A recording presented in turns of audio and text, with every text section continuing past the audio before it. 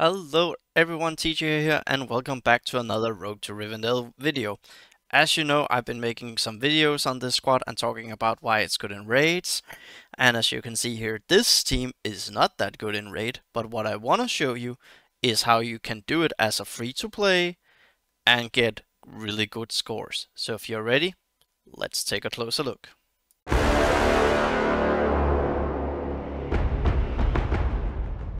So I want to start out by showing you the actual team, how it looks like, and then we'll take it from there. So this is from a free-to-play guy from the guild who has been free-to-play the entire time, except for one offer that he bought $10 for some shards, which didn't level his characters actually up, it just made it closer to 7, and with how heavy he's farmed them, they would still be at 7. So he actually felt really bad about doing it, and it was the only offer he ever did. So I would still consider him free to play because he hasn't bought any green materials, he hasn't bought into any marquees, he has done absolutely nothing. He only bought that one hobbit offer that we get in the start, which then came back around a month ago. So I would still consider him free to play because he's not bought gold, he's not bought the XP offers that they released a few days ago, he's bought nothing. This has been purely free to play and grinding, and he suffered for it in arena and in his daily challenges, but oh my, what he has accomplished. We're gonna start off with his Frodo, 10k power level, as you can see here, really good, and his abilities are basically 6, 6, 6, and 4, and as he says, Road to Rivendell requires a lot of investment, but overall, Frodo, he has invested into him, and he's saying he's doing some pretty good damage, and I'll have to take his word for him because I don't have the team built up that heavy. Then we have Merry, and Merry, as you can see, is also really well built. He's halfway to 7. These are screenshots from like a few days ago. He is working on the abilities, and over here he says, especially I believe it's special 2, he was really focused on for the stealth and everything, and also Frodo's basic he was really keen on.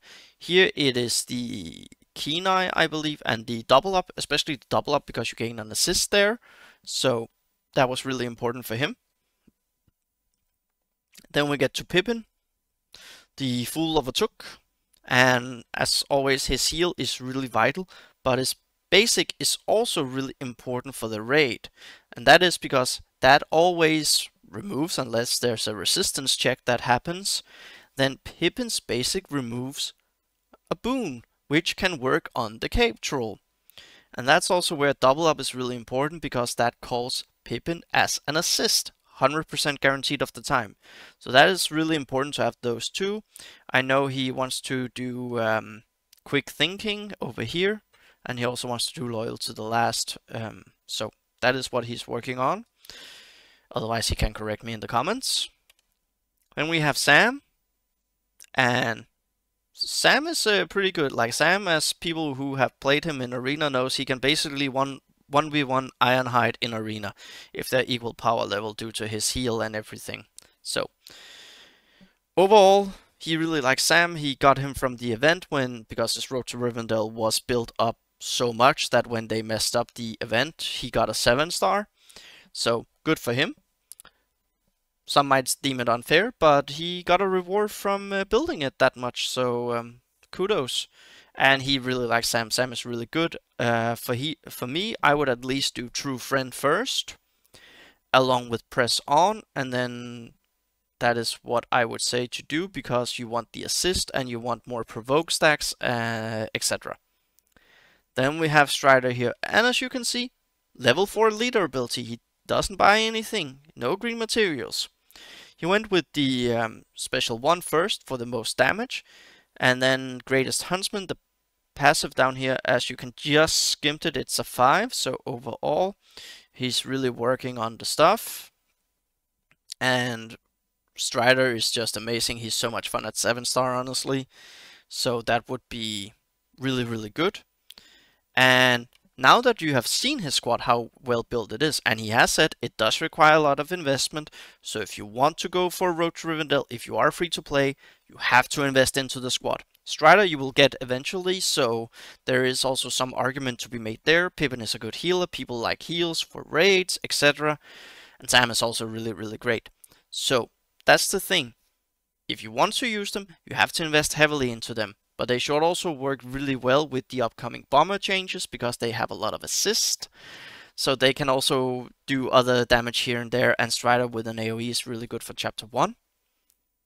So if you're ready, I'm gonna show you his results from our latest raid, which we did over 94 million. We improved by more than 6 million since last raid, and that is without the bomber change. So that's really, really awesome. Great shout out to DK crew, everyone there. You've done amazingly. We also the whales, but especially our free to play. We would not be able to do it without you. Keep up, improve slowly, ask for advice, and be positive. This is not just for the guild that I'm in, but that's for every single person playing this game. Ask for advice. Use the official Discord. Be proactive. If your guild has a Discord, use it, be a part of it. It helps you a lot if there's a whale or two or other people who have tested something, newer players as well. Ask, learn from other people's mistake, and that way you don't have to waste your resources, because as a free-to-play, this is a resource-heavy game.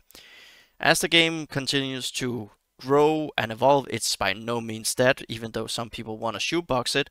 There's still growth potential, but that's also because the fact that the developers don't really want to take people from their own games. They want to steal from like Marvel Strike Force, Lord of the Rings Rise to War, other people, which I make, which totally understands, because to play more than one game is really hard, at least to commit with buying. So yeah, enough talk. Here we go, chapter 1, almost 900k.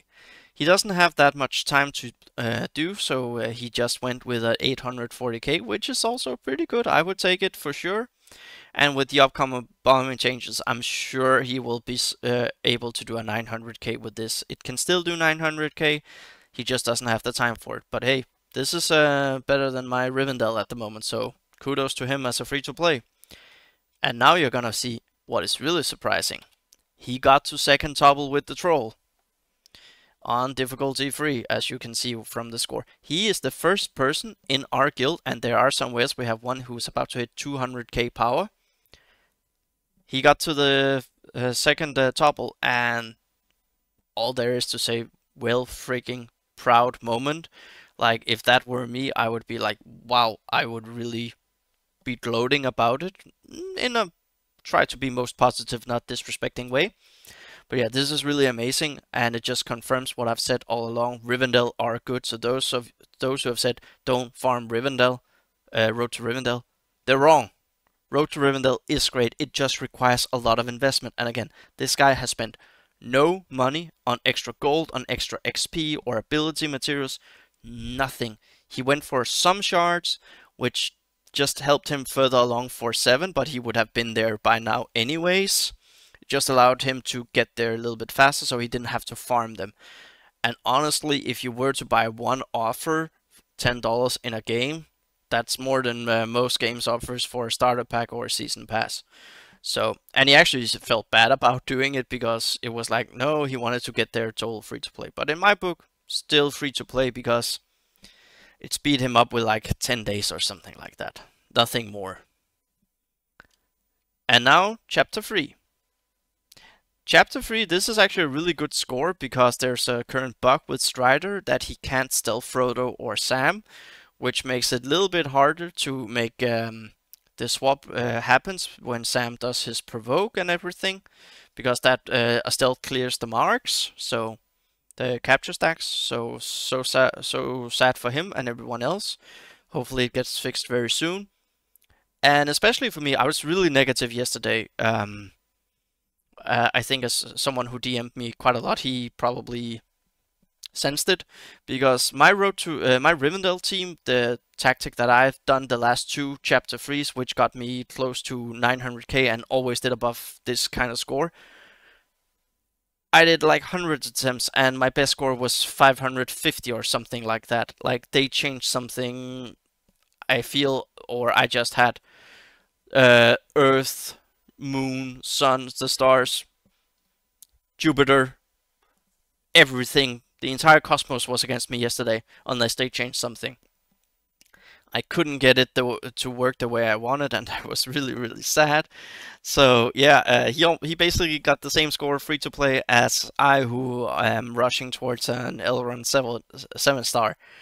And the way I'm rushing for that is 2 gem refreshes on Eladin per day, 1 on Lomian and 1 on Arwen, and I will probably swap over to do 2 on the other 2 as well, starting from tomorrow. So yeah, free to play, you can get great scores, and as I said, this just goes to show it. Second topple, first in the guild, really well done.